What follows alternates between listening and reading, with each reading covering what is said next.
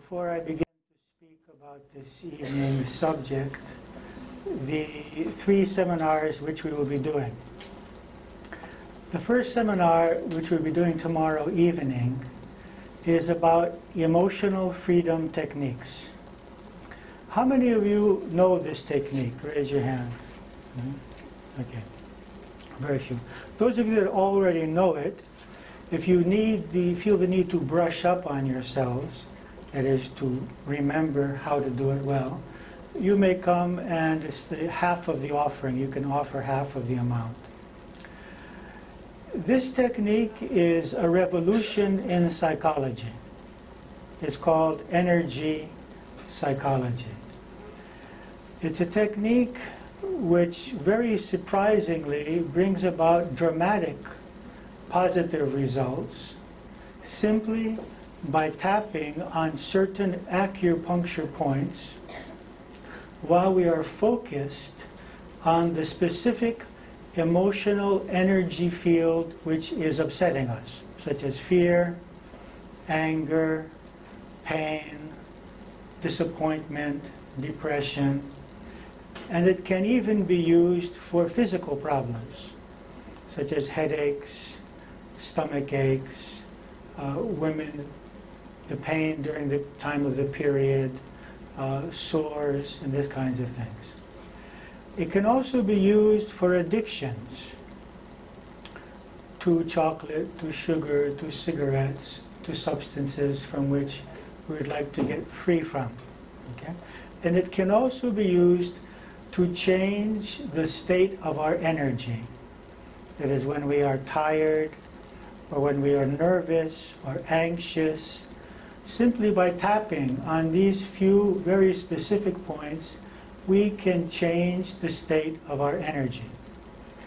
Now, on the sheets that you have been given a sheet which on both sides speaks about the effect of EFT on pain and other case histories.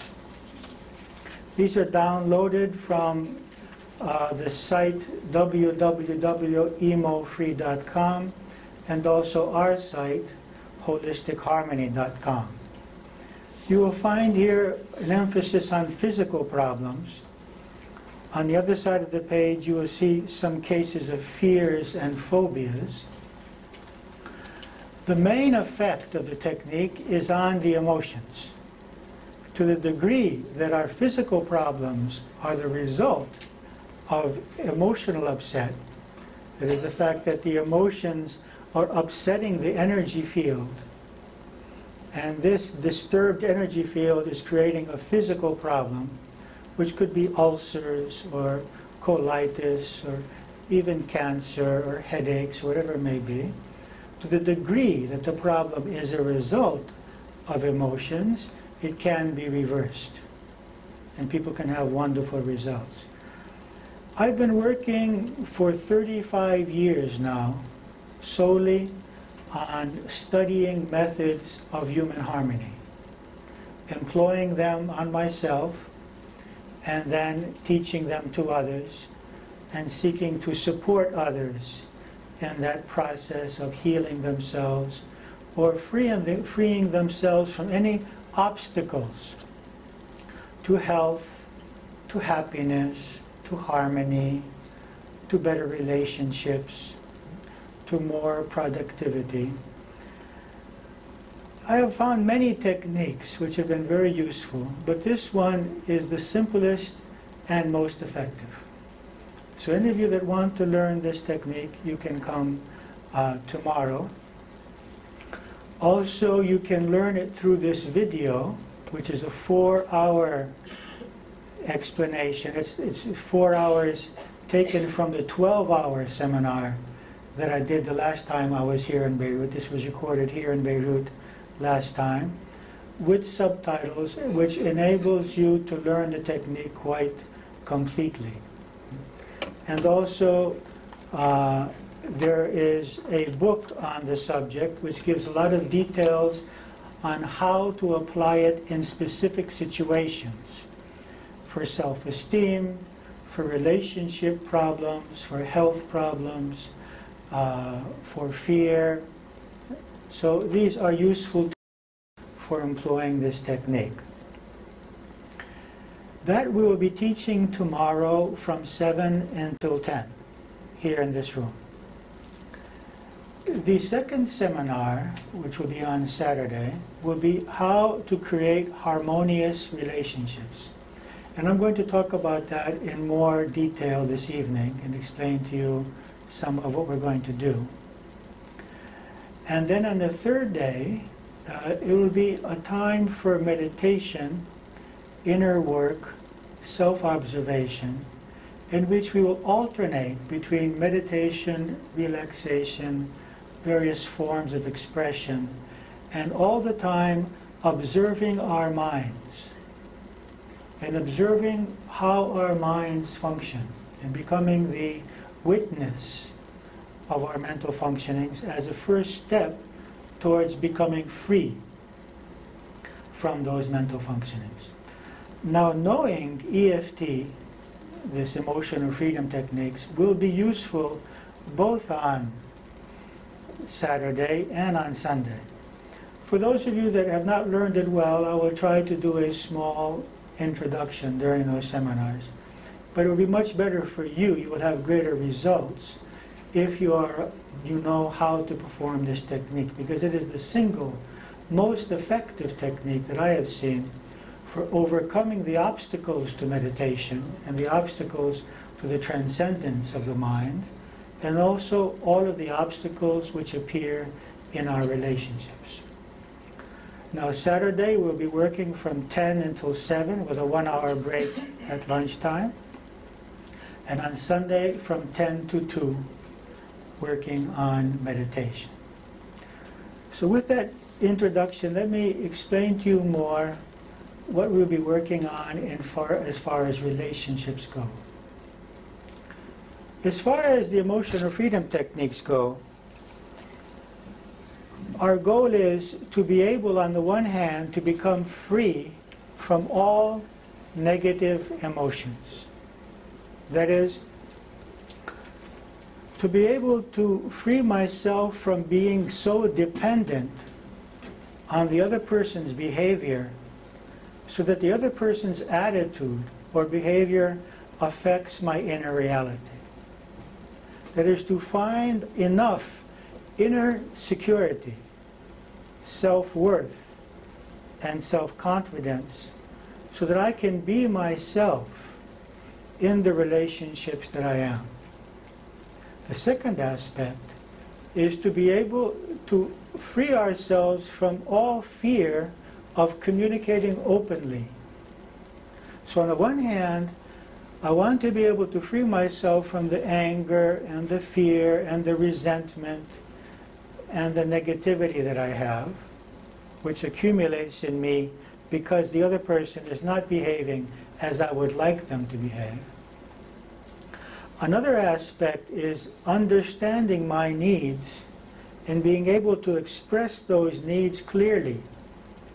Now, clearly means without criticism, without accusation, without shouting, but it also means expressing them and being totally clear and assertive as to how we feel and what we need in the relationship.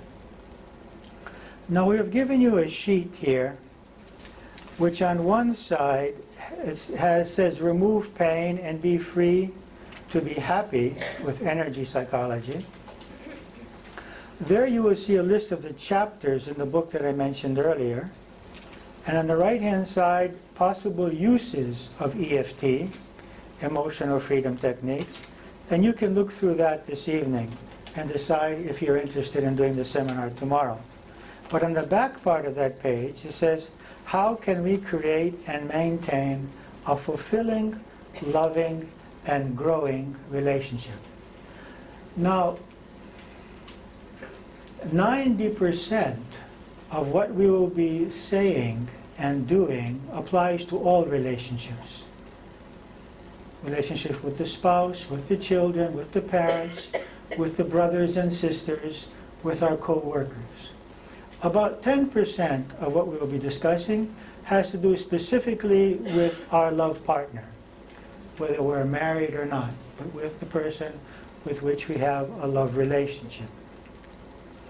Let's look at some of the guidelines here as to what we can do. These are from the book Relationships of Conscious Love. It's this book here, which is available there. Some of the aspects that you'll find in that book.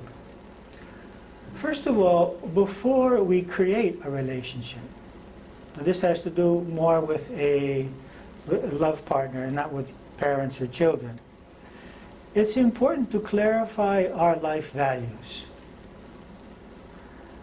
We can love many people, but we can't live our lives with many people. Love is actually a universal energy which ultimately, as we grow spiritually, we should be able to feel towards just about every human being.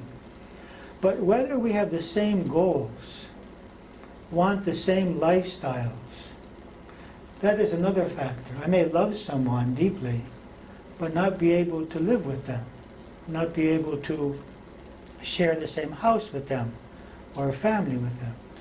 So it's very important for those who are about to enter into a relationship, first of all, to clarify what they want from life, and ask the other person to clarify what they want from life. Because the feeling of erotos, as it's called in Greek, being in love with somebody, being infatuated with someone, doesn't usually last more than a few years. And then you start to see the negative aspects of the other person, the aspects which begin to bother you. And now you have a choice. Either you leave, or you live a life of compromise, not being happy in a dead relationship, or you manage to transform that infatuation into pure love. And you keep a relationship of pure love with that person. That's not easy. Most people don't manage that. In the West, most people just separate. In the East, most people just compromise. I don't think that we were born to do that. I think we were born to live in love and to be able to find ways to regenerate those feelings of love towards a person, even though that person has certain traits which bother us. And this is exactly where EFT will be very effective in allowing us not to be so annoyed by the other's behavior. Because 90% of our negative feelings do not have to do with the other person actually, but with ourselves. And have a lot to do with our childhood. Most often when I am working with a person who is having difficulties in their relationship, we'll be working on the problem with the partner for about 10 minutes, and then we find ourselves working on the relationship with one of the parents. Because this is just a reenactment. It's a replay of most of the things we have experienced as children. Okay, so the first aspect is to prepare ourselves. And one aspect of preparing ourselves, besides clarifying our values, is creating a sense of inner security. It's my belief that for a couple to live together harmoniously, they have to be able to live separately.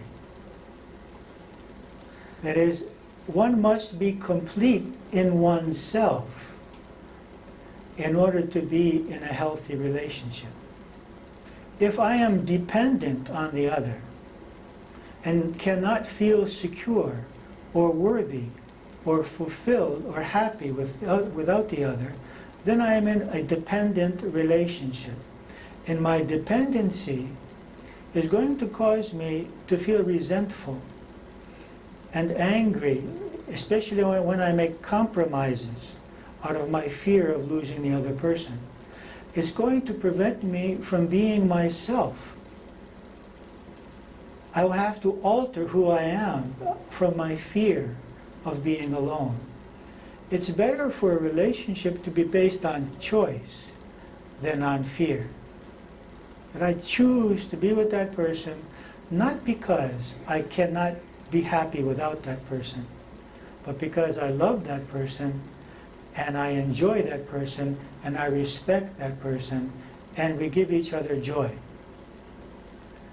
Not because I am fearful to be alone. The second important aspect of creating a healthy relationship, and now this applies to all relationships, to parents and children, brothers and sisters, co-workers, and of course in love relationships, is to take responsibility for my reality. Most relationships are destroyed by the fact that the one believes that the other is the cause of his reality. Now this has two aspects. One aspect is that I feel angry at you because you are not giving me what I need to be happy. And so I keep accumulating resentment. And at some point this resentment comes out as a burst of anger. And you don't know really why I'm so angry.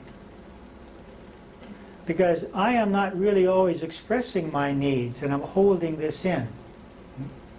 So one is the accumulation of anger and resentment and the feelings of injustice because I believe that you are responsible for me being not happy. The other part of this coin is that I feel responsible for your reality. And so that I feel guilty, unhappy when you are not satisfied with me, or when you are not happy or healthy or successful. Now often we feel this for the love partner, we feel responsible, but almost always we feel this for our children. And we feel also for our parents that I cannot be happy and I am not a worthy mother or father or spouse or child if my parent or child or sibling is not happy. Now please be clear, I am not advocating not caring about the other person. I believe very much that we should care and we should do as much as we possibly can to help our loved ones be happy and make sacrifices of love, out of love. Sacrifices that we make out of fear don't say anything. If I keep sacrificing myself and my time because I am afraid of being rejected or I will feel guilty, that has no worth. But sacrificing my needs and my time because I love the other person and care for the other person, that has great worth. So it's important to know why we sacrifice when we do sacrifice. But as much as I sacrifice myself and my time and my energy, it's impossible for me to create the other person's happiness or health or success. And what happens? When they are not the way I need them to be, in order to me to feel successful in the role of the responsible one for that person, I feel failure. I feel I'm not worthy as a human being because I have failed to create their happiness or their success or their health, and then I get angry at them. And then they feel suppressed because I'm trying to put them in a certain box so that they will become healthy or happy because I need them to be that way in order for me to feel my self-worth. And I say that this is love, and it is love to a certain extent, but it's also my need for self-worth in the role that I have taken on as the responsible one for this person. Now this is a very difficult problem to overcome because our whole society is set up to misunderstand attachment with love. And we would be considered insensitive, uncaring. If a loved one had problems and we were not falling apart. You see, the whole society demands of us to take responsibility emotionally for the others. But this does not create healthy relationships. This creates relationships of codependence, in which one is dependent on the other, and the other is dependent upon the others being dependent on him. The strong is as dependent as the weak, because the strong one needs to have a weak one to take care of. And he's playing the parent, or he's playing the teacher, or he's playing the savior in this case. Okay? So in order to have healthy relationships with our children, with our parents, with our loved ones, we need to create relationships of co-commitment, not codependency. And we will work on the big difference between co-commitment and codependency on Saturday. We will discover where we are being dependent and how we can transform that into a commitment without dependency. The third aspect of creating a harmonious relationship is more effective communication. Most of us have not learned to communicate effectively. And it's a shame. It's a simple process, and it could be taught in all schools. In fact, children know how to communicate effectively. They say exactly the truth until they learn that it's dangerous to tell the truth. And then they start learning to tell lies. And then they start learning to cover the truth. If we could just stay with that simplicity of a child that says, I'm hungry, I'm angry, I'm hurt, I love you. Simple words which describe basic human states, which we try to camouflage.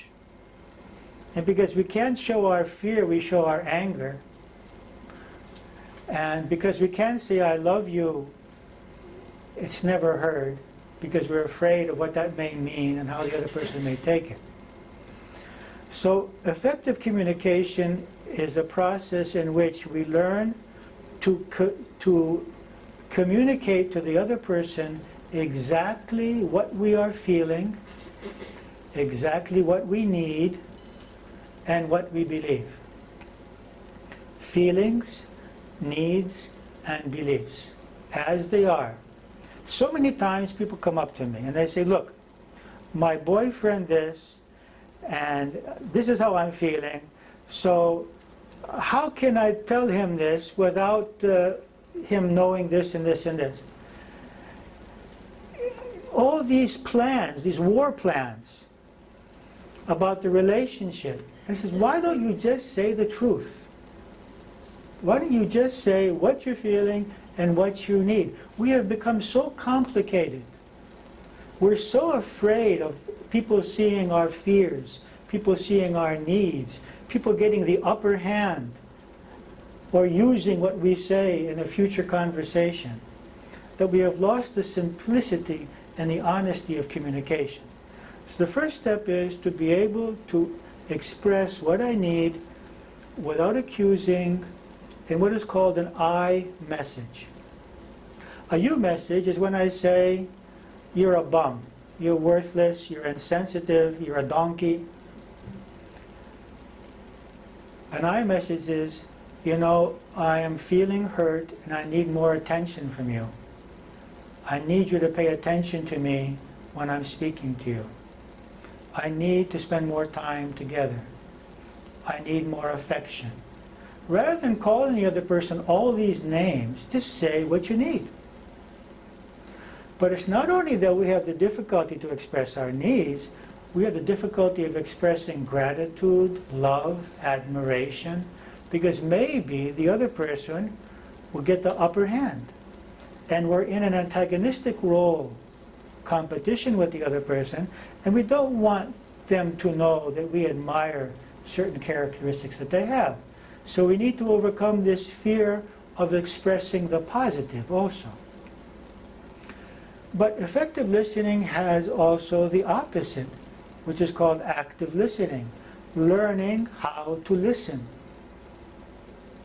How to listen effectively so that we enable the other person to externalize what is really going on in themselves. When someone says something to us, our usual reaction is a rebuttal, a counter-accusation, or advice. We seldom ask more questions to see what is really going on in that person, what they really need, what they really feel. This is a very important method to learn, especially with children, because it brings forth from the children the knowledge that is within them. Actually, the Greek philosopher Socrates used this method. It's called meftiki. It has to do with giving birth, actually. It means giving birth to the knowledge which is in a person. Our children and our loved ones have the knowledge within them as souls as to what they need to do in the next step in their lives. When we tell them what to do, we destroy that inner voice.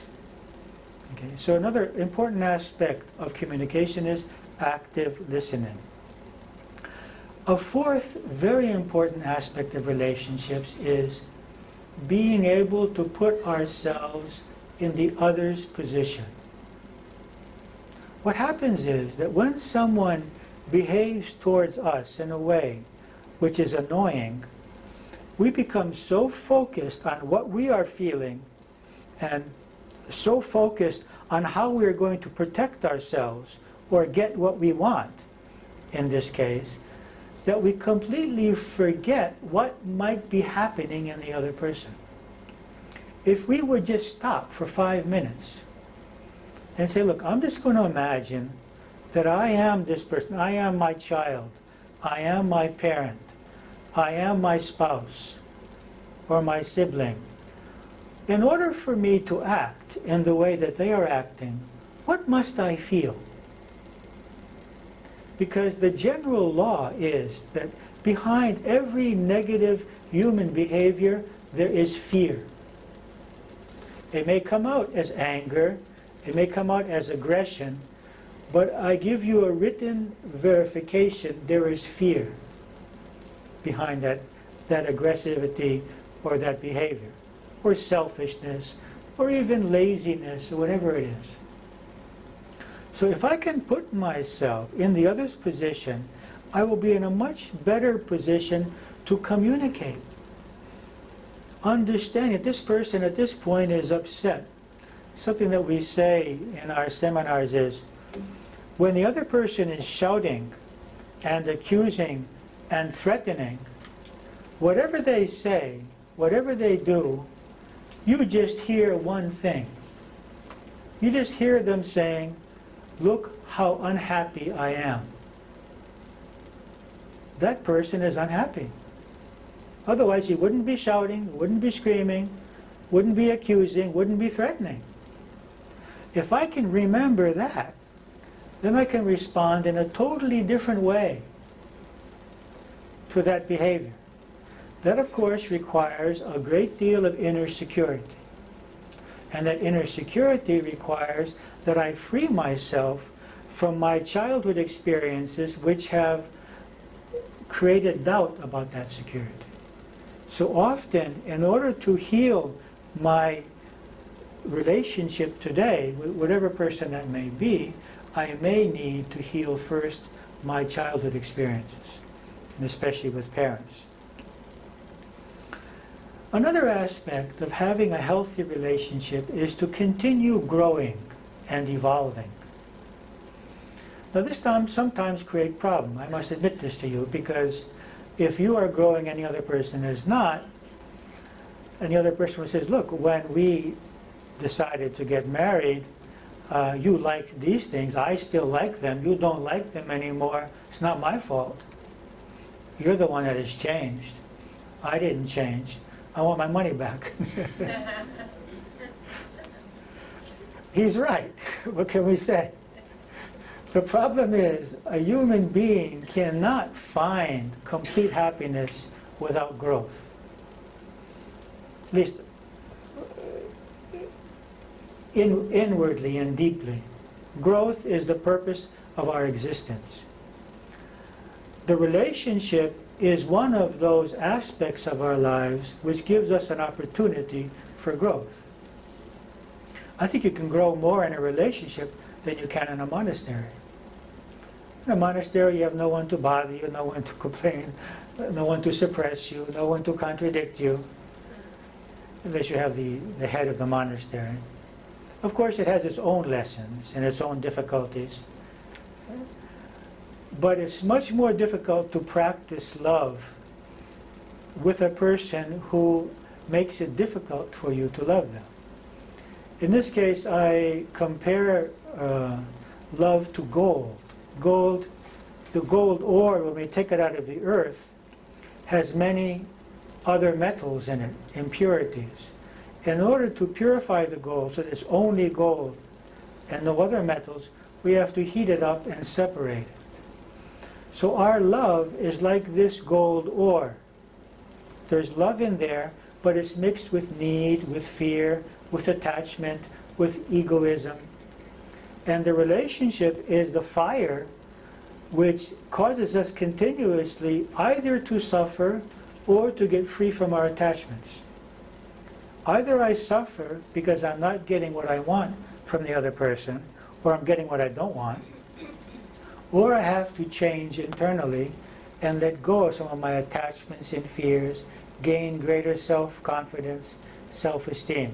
So our love is purified in this way, whether it's the love for the child, or the parent, or the siblings, or the spouse. So learning and growing is an important aspect. Extremely important aspect is honesty. It's very difficult to have a healthy relationship without honesty. I know it's difficult. And I know that there are many fears around honesty. And perhaps we're not at the emotional level of evolution which enables total honesty. It takes two quite evolved persons, two quite secure persons within themselves with a high degree of self-esteem to be always totally honest. But it is a great challenge. What we can do is to do it in increments. If we're totally honest from the first day, probably the relationship will be destroyed in about an hour. Okay? But we can incrementally increase our honesty as time goes on and learn to say the truth with as much love as possible. Another aspect is to overcome our fears. We have a lot of fears.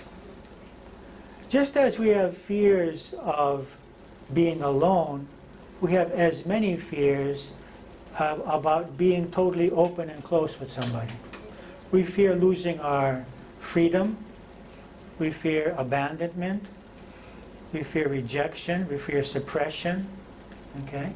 And these fears cause us to create certain barriers, whether it be with our parents or children or spouse or family in any way. These fears need to be removed, and the most effective way that I know to remove these fears is to be in the relationship and to use EFT for getting emotional freedom techniques, for getting free from those fears. It's very effective for working on that. But again, it's very possible that we will need to work with childhood experiences. This reminds me of a story that I heard in Greece. A son says to his father, "Dad, I don't know what to do, to get married or not to get married." And he looks at him and he says, "Son, what can I tell you? Whatever you do, you will regret it." So if you stay alone, you'll regret it. If you get married, you'll regret it. It's can't be happy with, can't be happy without. Another aspect of creating a healthy relationship is distinguishing between the other person and their behavior. And I guess we have to distinguish between ourselves and our behavior. My personal belief system, after 35 years of spiritual searching, is that we are incarnations of divine consciousness. That we are immortal souls who temporarily take on these physical bodies. And in our essence, we are good. In our essence, we are divine. We are God-like. We are beautiful and loving and peaceful and very good beings. The problem is that being programmed in the society that we are born, we learn to fear. And that fear has caused us to cover this goodness and this love. The same is true for the other. The other is an incarnation of divine consciousness. And it's a very specific incarnation of divine consciousness which I need to have contact with at this point in my evolutionary process, because I have something to learn from that particular being.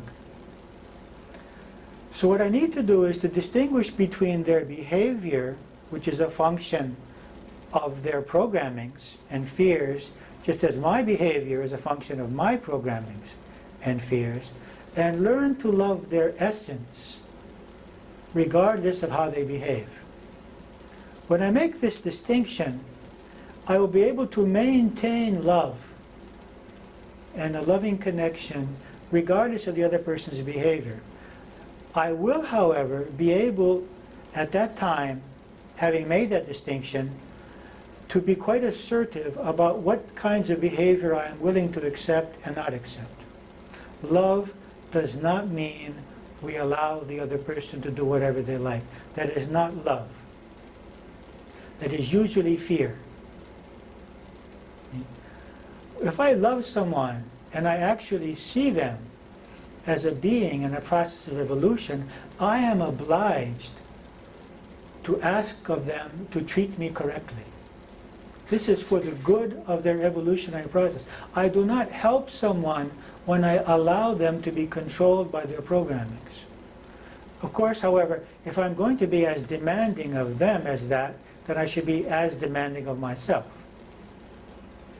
And what I ask of them, the respect that I demand from them, I should also demand from myself towards them. Also, as I already mentioned, to see the other as a teacher. Now, when I say see the other as a teacher, that doesn't mean that I have to do as they do. It simply means that I am learning through this person. I am learning through their positive characteristics, and I'm learning through their negative characteristics. I can learn from both. If I, as a soul, have incarnated to learn certain lessons, such as self-respect or self-esteem, or inner security, or forgiveness, or love without conditions, then it will be very natural that I will have made a soul agreement with my children and my parents and my spouse and siblings to give me the stimuli that I need in order to learn those lessons. I call these the secret soul agreements. So I may have made a secret soul agreement with persons close to me to behave towards me in a certain way so that I will be forced to find within myself certain qualities and attributes that I would never find if I did not have that test, if I did not have that teacher. It's important to try to remember this so that I can feel grateful towards that person for the lessons that they're allowing me to learn. Again, one of the lessons may be that I deserve better behavior. And one of the lessons may be that, look, I love you, I accept you, and I will respect you, but I need to be respected by you. Another very important aspect of creating a healthy relationship is to keep promises or don't make them. When someone asks me, are you going to do something? I always put an if or a but or we'll see. If I'm not sure that I can do it, I won't say it, because if I say it, I have to do it. It's very important. Relationships cannot survive when repeatedly we make promises we don't keep. The other person feels repeatedly that they're not being respected, they're not being loved, and this undermines the unity of the relationship. So before I say yes and agree to something, think about it. Say, well, I'll think about it. Let's decide tomorrow. And when we have given our word and we cannot keep it, let's go and say, look, I really want to ask forgiveness. I said I would do this, but it's impossible for these reasons. Or do it. So it's very important to evaluate in all of our relationships, to children, to parents. And you know, this also has to do even with punishment. When I promise my child that there is going to be consequences if he or she does or does not do something, and then I don't do that, that creates insecurity. That's as bad as saying I'm going to take you and get some ice cream and not giving it to them. Because what we're learning is the human word doesn't mean anything. And that creates a great deal of insecurity in relationships. It's something that we have lost in modern society. There was a day when there were no written contracts. A man's word was his word. You didn't need to write anything down. Now you can write whatever you want and it still doesn't mean anything. So this is lacking in our society. So it's very important in all of our close relationships, and also it'd be wonderful in our business relationships, to keep our word. The next aspect which I have written here is unconditional, to be able to be happy and secure alone. I already mentioned that. It's important to be able to be happy by ourselves and then to choose to be with the others. Unconditional love. Now that's a big word, and none of us can have unconditional love until we are enlightened. Until then, our love is going to be conditional. And the conditions, the most we can hope for is to lessen those conditions, to remove one condition after the other as it is presented to us by our children, by our parents, by our siblings, and by our love partners. So we will have these conditions, they won't fill them, so what do? Do I start hating them, or do I remove the condition? Our choice. The thing is that it's in our advantage to remove the condition because we're happier.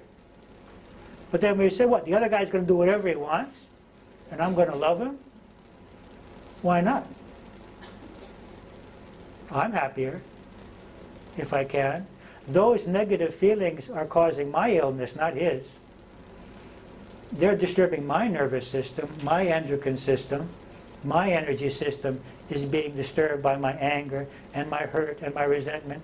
They are poisoning me, not him. Again, it doesn't mean that I can't say to the other person and be effective in asking what I want. So I would suggest that we all look at the conditions that we put on our love today. And again, not to be repetitive, but I am repetitive, EFT is the most effective way for removing the conditions. Is see the condition and employ the technique on removing the fear which prevents me from loving this person even though this person is acting in this way. It's a wonderful opportunity. And the wonderful thing is that life is a mirror. And the moment I am able to continue to have positive, loving feelings towards that person, it's very highly likely that they will change. Much more likely than if I continue criticizing them and rejecting them. Many times their behavior is only there because I, as a soul, have made that secret agreement with them to behave to me in that way so that I can get free from that attachment that I have and learn to love even in that situation. And then when I'm able to do that, their behavior changes. I have seen it over and over and over again. Something else which will happen which will help very much is our own connection to the divine. Depending on your own religion and your own beliefs, a connection with a higher power, with a higher entity, whatever you may call that power, with which I can have a live relationship. When I mean a live relationship, I mean I talk to that being daily. I communicate my feelings to that being daily, not just through typical prayers and written prayers, but a heart-to-heart conversation with my best friend, with my teacher, with my doctor, with my God, with my psychologist, with that being with which I can have a relationship, whatever may happen. If others are there, if they're not there, if I'm free, if I'm in prison, if I'm dying, if I'm alive, this one universal being toward whom I have access at every moment, wherever I may be.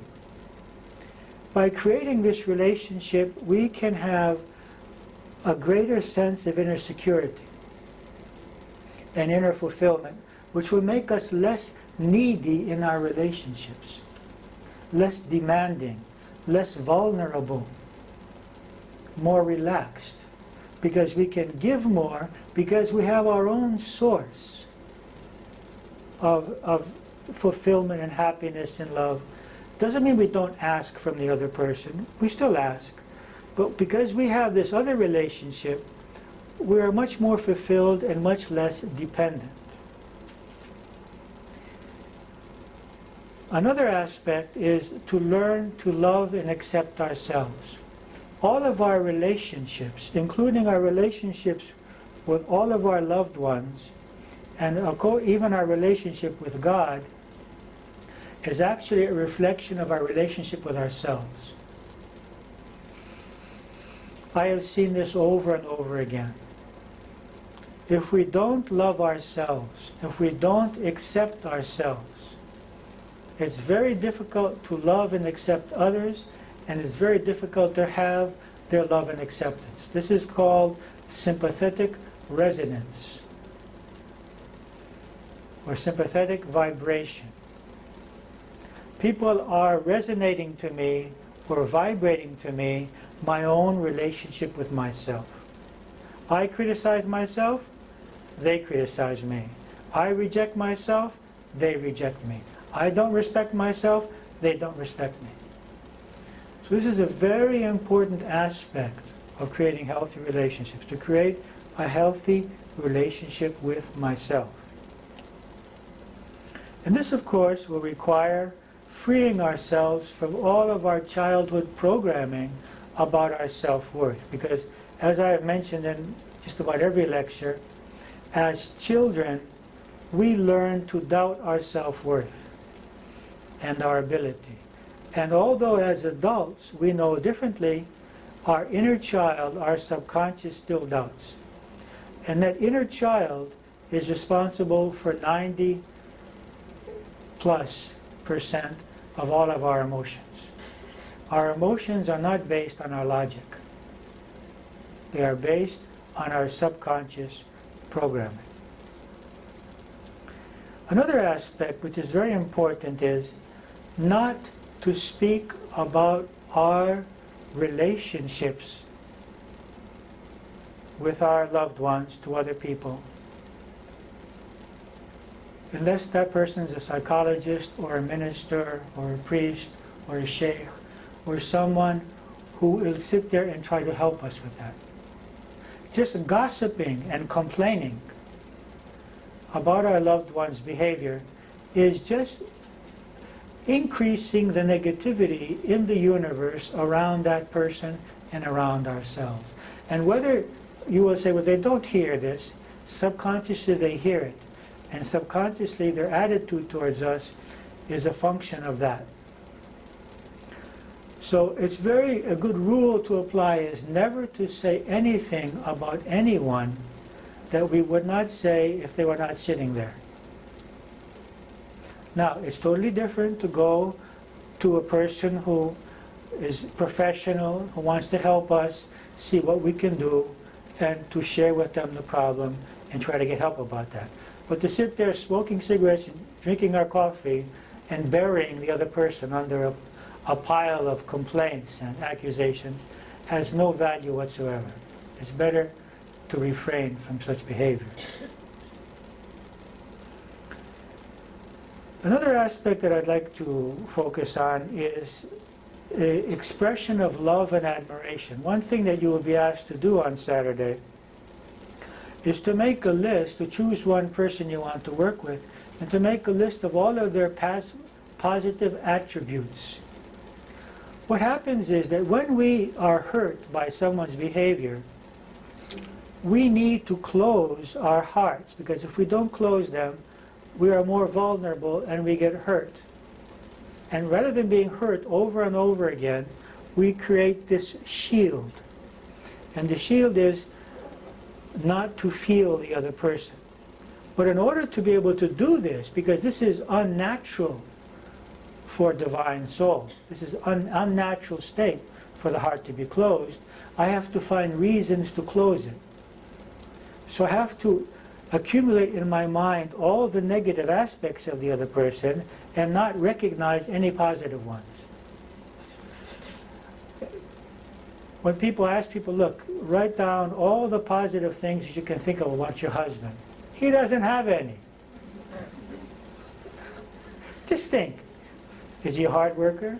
Oh yeah, but that doesn't matter. Is he honest? Oh yeah, but you see, if I ask someone else who knows this person, he's a great guy, he's funny, he's honest, he's good to be with.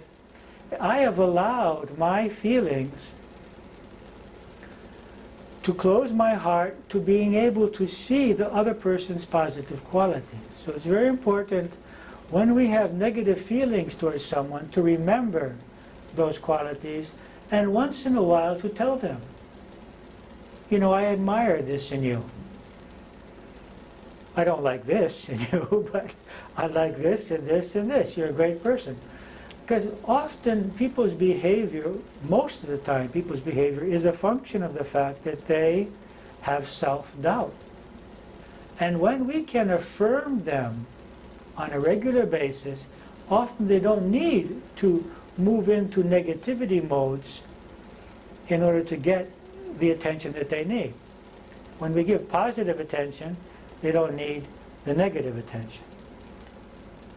And one last thing that I would like to say, all of these we'll be working on in detail on Saturday.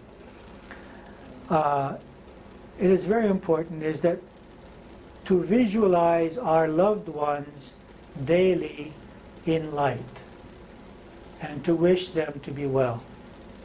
And especially those with whom we have difficulties. This will help to melt and dissolve the negativity within us. And this positive energy that we'll be sending out to them will be helping them get rid of their negativity and feel more positive towards us. And this can be used even in professional situations and work situations. I have a number of people that have come to me who have had bad relationships with co-workers in the same office, and I suggested to them, look, every morning pray for them for 1 minute, 3 minutes. Visualize them in light, with the light around them and in them, and pray for them to be happy and healthy and well. And immediately they see a difference in that person's behavior. Immediately. So it's very important, especially where there is negativity, for us to do this positive visualization and/or prayer. Okay, so those are some basic ideas about what we can do to create healthy and harmonious relationships. We'll be working on those in much more detail on Saturday.